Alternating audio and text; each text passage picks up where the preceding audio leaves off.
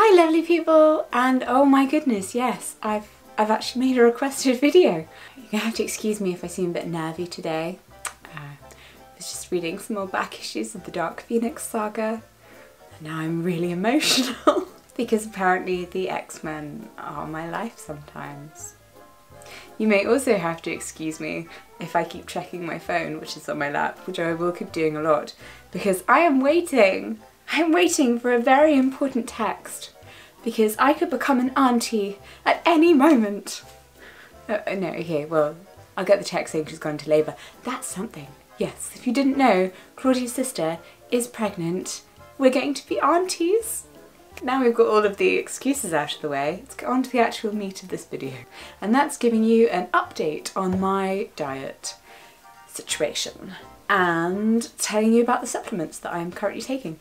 Let's begin with a little history lesson in the food that Jessica put in her mouth and whether or not that was a good idea. My parents very much have a policy when I was a child, to be fair they still have that policy now, that you just eat everything. Whatever's put on your plate, you eat it. There's always one thing on your plate that she knows you don't like to make you eat it and make you try it so that you'll try new things. It's a great idea. Like, I'd probably do it with my own children, but it wasn't a great idea for me. See, I'm quite happy to eat anything. There aren't many foods that I choose not to eat. Even, like, I hate olives. I hate olives. They are so disgusting.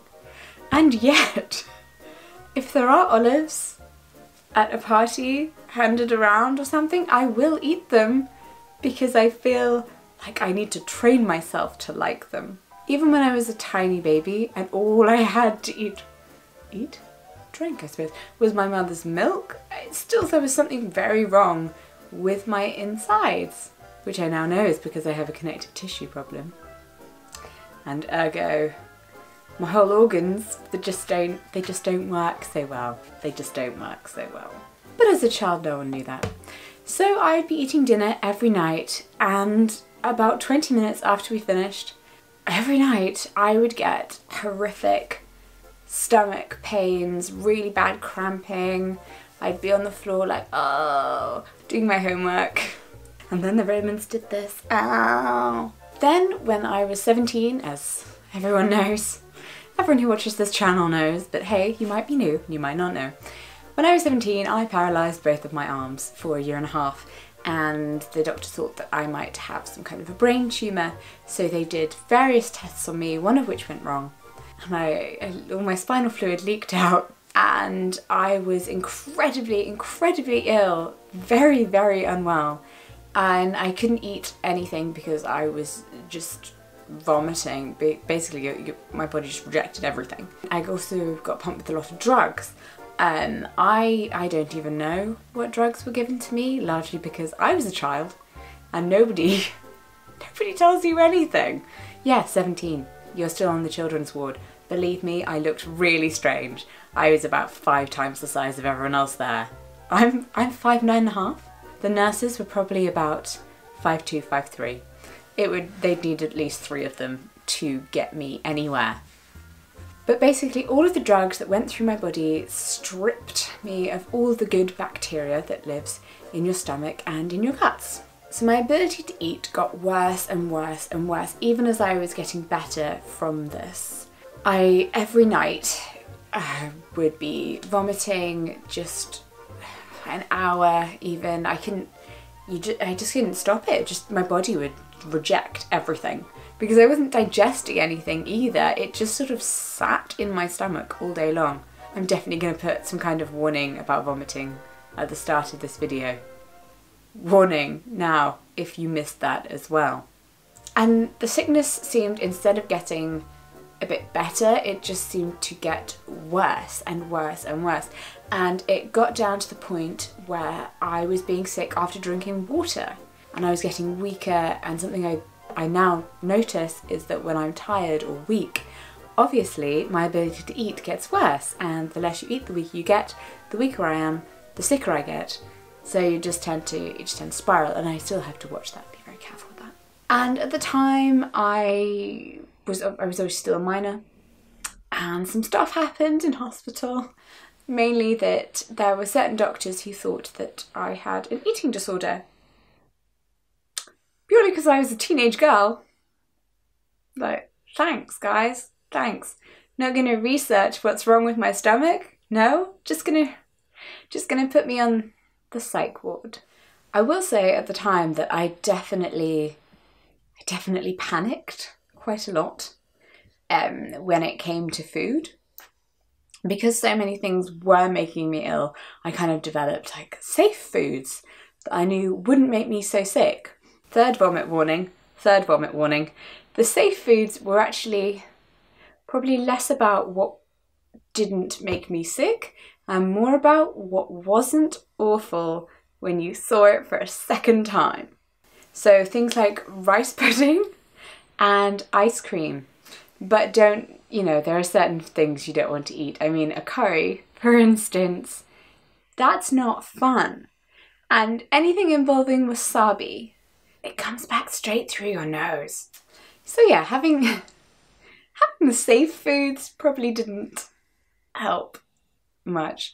So I had the dietitians at the hospital who were putting me on all of these different diets, which were so much worse, and my stomach felt like it was getting more out of control, some of which helped a bit.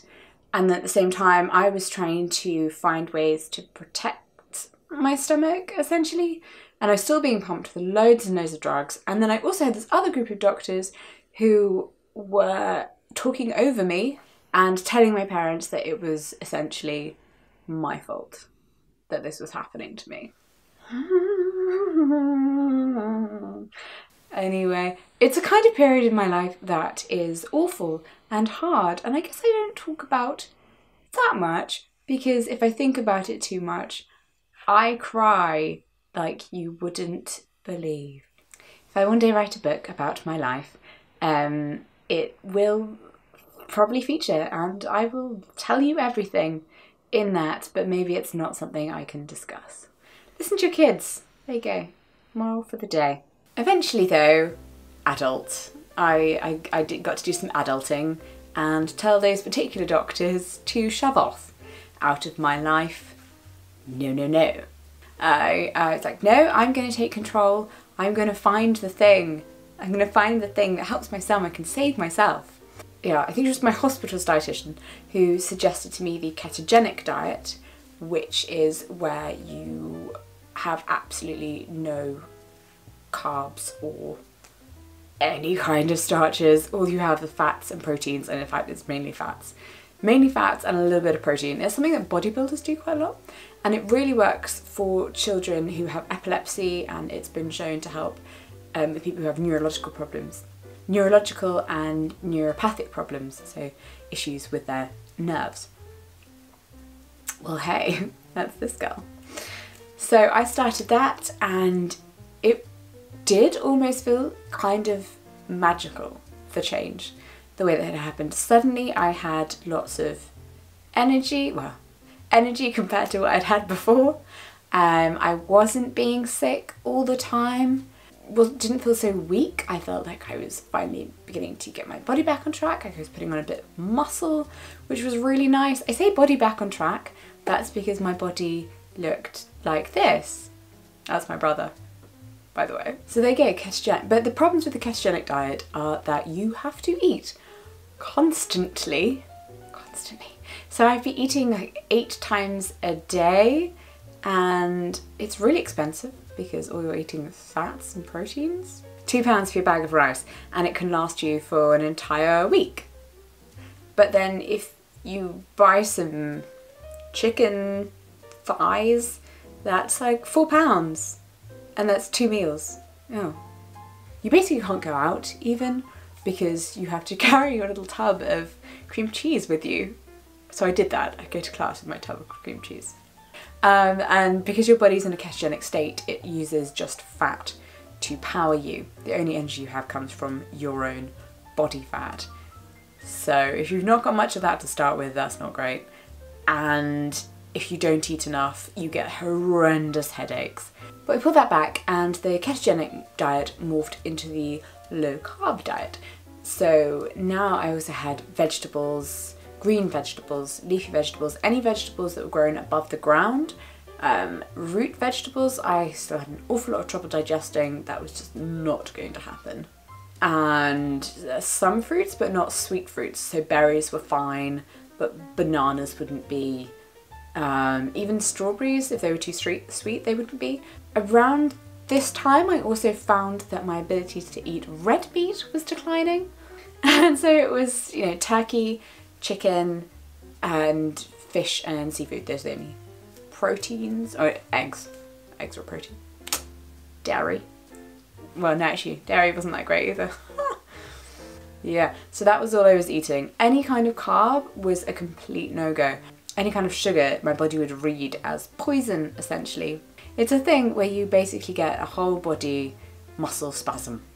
But essentially, for 10 years of my life, that worked a bit. I just had to avoid any of the stuff I couldn't have, and I was okay. And people were like, I made a video about this, and people saying, what? How can you eat? What can you eat? I'm like, looking back, excellent question. So yeah, from the ages of 17 to 27, I just didn't eat carbs. And then I met Claudia, and she was like, okay, you know, I can kind of get behind this, but also weird, really weird. Have you considered maybe that you might have some kind of a bigger problem that needs fixing? When was the last time you even saw a doctor about this? And I kind of had a problem, obviously, when it came to doctors relating to any kind of food or stomach issues, for obvious and very fair reasons. Sorry if the camera angle just changed. There was a dog issue. So I met Claudia. Claudia's family are medical, so she took me to some new doctors, some new gastroenterologists, a new dietitian, and they were like, okay, well, I think your issue with not being able to eat any kind of starches or sugars probably isn't something that you should just ignore for the rest of your life. Maybe we should try and fix it, and then you can eat more stuff. I was a little scared. I was apprehensive, because, you know, if you've done something for 10 years, changing that kind of feels like a big leap, very big leap. And I was pretty terrified of just being so sick all over again. So Claudia took me to these new doctors, and they discovered that my problem was that the good bacteria in my stomach and my gut had been basically just decimated. And I also have a thing called Candida, which is a type of infection that lives in your gut. And you can blast it with lots of good bacteria, or you can go on the Candida diet. Which is when I made those videos about starting the Candida diet. I did a whole, like, week 1 on the Candida diet, and I was going to do the whole every single week, and because I think it takes, I can't remember now actually, is it 6 weeks? And then there are just these certain foods that you can eat, blah blah blah. I guess for some people it does work really well, but for me, like, I've already got an illness, I've already got an energy condition, and I can't run on no food. So that, yeah, the week 1 on the Candida diet was the most awful thing. Hello, sweetie. I was so low emotionally as well. I sat in the bath and cried every evening, and Claudia came back like, what's happened to you? So Claudia was like, just stop this is ridiculous. You're not even functioning as a human being right now. So I stopped it. And one of the things though, this broth involves a lot of onions and celery, and throughout this week I still had like the terrible bloating and pain, and it was just really bad stomach ache. So I went back to the gastroenterologist, who was like, well, your Candida's gone, so yay, pills you gave me as well, and now everything sucks. I hate my life. I didn't, that's very melodramatic. So okay, well, this thing you can try, it's called the low FODMAP diet. I actually made a video that explains the ins and outs of the low FODMAP diet. And what that is basically taking away different types of sugars. But it's not just sugars as you think, like cane sugar or fruit sugars.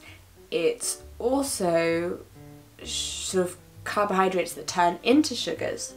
I made a video that kind of explained this a little bit more, but it's things like onions. So I cut these things out of my diet, and she's like, well, you know, now your Candida's cleared, you can try to eat some other foods and even some carbohydrates. I was like, oh, I can't, milady, I've not eaten carbs for 10 years, how will I cope? But a little bit a day, starting like an inch at a time, getting more and more. I was introduced to this magical thing called a sweet potato. Oh, it was so good. Oh, yeah. I still eat sweet potato every day. But through eating a little bit of sweet potato, I then started to introduce a little bit of rice, like a tiny little bit of rice grains, a little bit of rice flour. So it's a year on, and I could probably eat just under 1 portion of rice. Now it varies on the type of rice. I do find the brown rice, the darker rices, are actually much harder for me to digest. That's not necessarily a FODMAP thing. That's just that I have a very delicate digestion. But it means that I can eat this wonderful thing called dim sum. And I'm obsessed with dim sum. So yeah, let's see. I would say in the last year, my energy levels have actually dramatically increased. I mean, it's so difficult to notice because it changes day by day by day, and it's such a small thing, but looking all the way back now, I can see just how much of a difference being able to eat a little bit of rice and a little bit of root vegetables has made to my life. I used to take a nap every single day for about 2 hours. I mean, and yeah, I can't say that I don't have chronic fatigue anymore, but it is greatly reduced. My immune system is, I love it. I keep swiping my nose because I have a cold right now. Well, this year I've managed to get through from November to where we are now. Only, let's see, 3 colds, 1 chest infection, and sinusitis. And that is amazing. That is doing really, really well for me, okay? I used to be the girl who got bronchitis and pneumonia at Christmas, so we're doing well. It's also really handy to be able to eat carbs when you go out. Dim sum or sushi. And actually pain. That's something I've noticed that is a huge difference now, a year later. My stomach used to constantly be bloated, painful, I get excruciating cramps. And now, it's so rare, guys. It's so rare. So root vegetables and we're still a work in progress. Regular potato, not so good. Not so good. Work in progress there as well. Sweet potato, that's my friend. Would I recommend the FODMAP diet? Yes. To everyone. I don't care if you think you don't have stomach issues. Try it. It's awesome. Would I recommend a low carb diet? Yes, if you have a stronger digestion than me. I think it actually really does work if you've got chronic fatigue.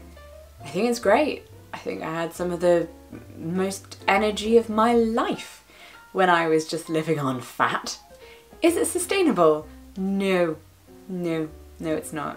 But of course, the one thing that I should stress more than anything else is the importance of research. Research your stuff. Talk to doctors. Read some books. Maybe even go on the internet, but you know, internet, pinch of salt. Definitely don't listen to random YouTubers, but me. There are options out there. Don't be like me. Don't just, for 10 years, stick in one box. Another thing that has really, really helped me are the supplements that I take. Claudia researched the hell out of these and made me a little plan of what I should take. And I follow that religiously. She's a great wife. And so here are the supplements that I now take. Cod liver oil. This is one of the best sources of omega-3 fatty acids. It also contains a relatively high amount of vitamin A and vitamin D. Eating with a meal helps to slow the breakdown of carbs into sugar. It helps to relieve joint stiffness, and I've actually really noticed when taking it in higher quantities than you are supposed to, it helps repair my nails, hair and skin. Also linked to improved cognitive performance. Magnesium. Magnesium is crucial to a body's function. Keeps your blood pressure normal, your bones strong and your heart rhythm steady. It also lowers inflammation. Complete B. All of the B vitamins. Supports energy yielding metabolism and contributes to the reduction of tiredness and fatigue. So yay. Okay, I can't spell that. Echinacea. Thanks, Google. Echinacea is a very popular herbal remedy that Claude's mother always made her take, and I found it works for me too. The herb encourages the immune system and reduces symptoms of colds, flu, infections, and some other illnesses. I'm currently living off Lemsip as I've had a constant cold for the past 2 months, but it is way better than in previous years, so I've definitely noticed a change. Zinc. Zinc boosts your immune system, treats the common cold, and can help prevent respiratory infections. Very good. Also helps with my eczema and apparently tinnitus, but I haven't noticed a difference, so pinch of salt. It also should improve athletic ability and strength, but how would I know? Iron. Iron supports the creation of red blood cells. It helps reduce tiredness and fatigue, fights anemia, and you know, I have to take it because I'm a woman and I need that stuff, okay? Coenzyme Q10. CoQ10 is similar to a vitamin and it's found in every cell of the body. Your cells use it to produce energy your body needs for cell growth and maintenance. It also works as an antioxidant and protects your body that way. Coenzymes work to digest food and perform other body processes. I like to think it's helping my energy levels, but it's hard to tell. Propolis. This stuff smells like hell. It's disgusting. It's sap mixed with bee spit. Propolis protects against some bacteria, viruses, and fungi, and it's definitely helped my immune system. Glucosamine. Glucosamine delays the breakdown of damaged cartilage and can help repair it. It supposedly helps my ligaments, tendons, and synovial fluid, which, thanks to my connective tissue disorder, are rubbish. Flaxseed oil. Again, this helps with joint pain. I take it to help aid digestion because it is easier than soaking flax seeds every day overnight. It's also very useful for a whole list of things I don't have. Potassium is a pretty vital ingredient for my muscles. It stops cramps and helps low blood pressure. It's really good if you have POTS actually. It's also good for organ regulation, including my heart, which occasionally does weird things, just for the hell of it. There you go, a quick, when's everything I ever do quick? A quick update on my current eating and my supplement regime. If you have any questions, please do let me know down below in the comments. If you've been through a similar thing to any of the stuff that I discussed, let me know, largely so I don't feel so alone.